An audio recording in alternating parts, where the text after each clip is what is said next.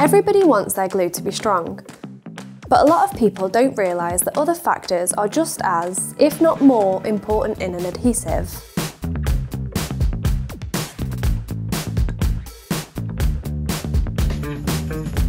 What is a strong adhesive? A strong adhesive is able to withstand heavy loads. The bond it forms between the substrates will be strong enough to withstand several types of high forces, like tensile or shear forces. Adhesives that are higher strength are often more rigid. As we explain in a separate video, the adhesive's polymer chains have a higher degree of cross-linking when it is stronger, making it more rigid. What is a flexible adhesive? We've discussed flexibility in adhesives at length in another video.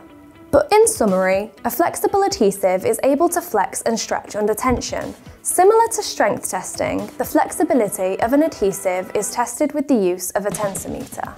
The flexibility rating is measured by elongation at break. The longer it takes for the adhesive to stretch and snap, the higher the elongation at break score. An adhesive with a high elongation at break score of more than 300% would qualify as a highly flexible adhesive. Why is strength important? Strength is obviously important to ensure the substrates are going to stay in place. If the adhesive isn't strong enough, the bond won't be able to hold the materials in place and will fail. The stronger an adhesive is, the more rigid it is likely to become.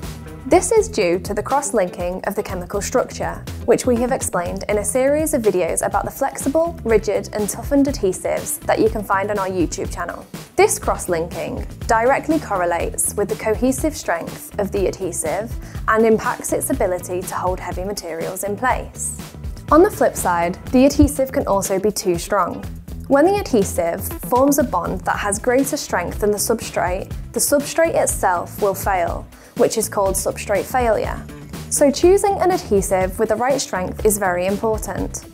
Why is flexibility important? So while adhesive strength is what will hold the substrates in place, flexibility is what will help maintain that strength when exposed to shock or vibrations. Flexible adhesives can spread the tension along their surface area. They absorb energy rather than transfer it to the substrate, which we demonstrated in our impact test video. Rigid materials like glass and metals don't have enough flexibility to absorb this stress themselves. Flexibility becomes essential if the structure you are bonding is going to experience a lot of movement. Bonding glass is a prime example of this. The adhesive needs to be strong enough to hold the glass in place, but more importantly, it must be able to absorb any shocks or vibrations. What is more important to you? When the structure you are bonding isn't going to experience any movement and the substrates are very heavy and high strength, strength is more important than flexibility. If the structure is going to experience movement, like in vehicles, then flexibility becomes more important than strength. If you want to see a live demonstration of strength versus flexibility, you can watch our impact test video, as well as other related videos with the links below. Thank you for watching.